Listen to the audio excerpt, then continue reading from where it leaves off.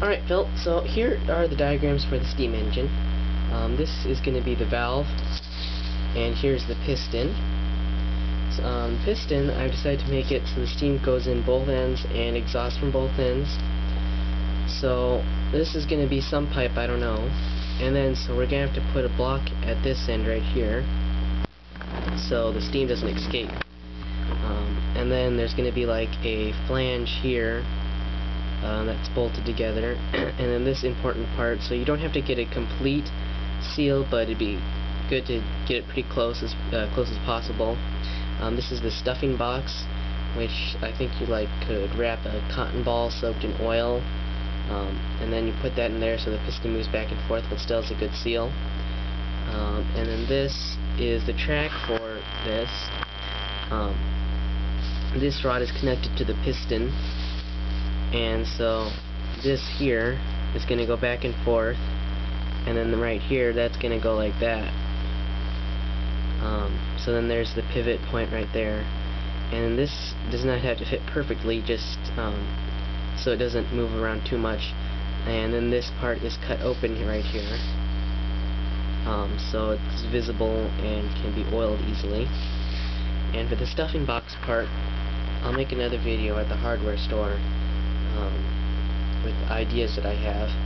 This could be, I'm thinking this part could be copper test caps, soldered to each end of the pipe or something like that, and then you bolt those on together with like a flat rubber washer or something. And then the stuffing box is a piece of copper pipe soldered to the test cap, the copper test cap, and then a copper washer or something that goes over it, and then lets the piston go. So that's that part. And the piston's just basically that. I don't know what you're going to think of that for that.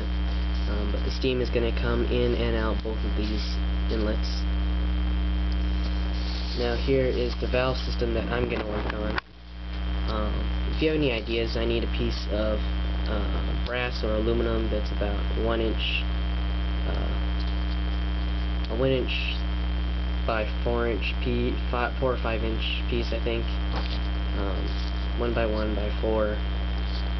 And then, so what we're going to do here is I'm going to drill a hole all the way through this.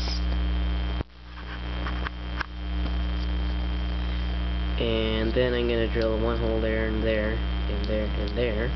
So the main steam comes in through here, and then the steam will go up through here. These are blocked by these two little piston thingies, and then it'll go out through there and go to there.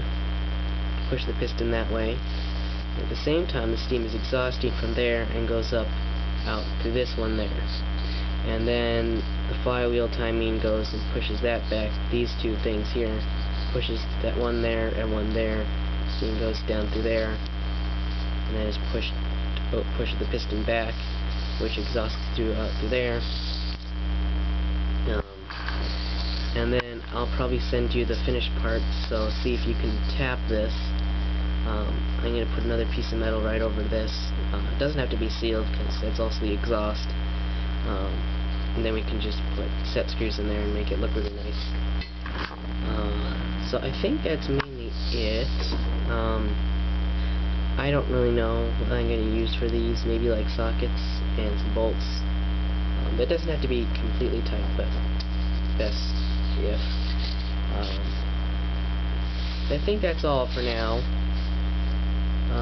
So I'll send you a copy of this, and then we can talk some more about it.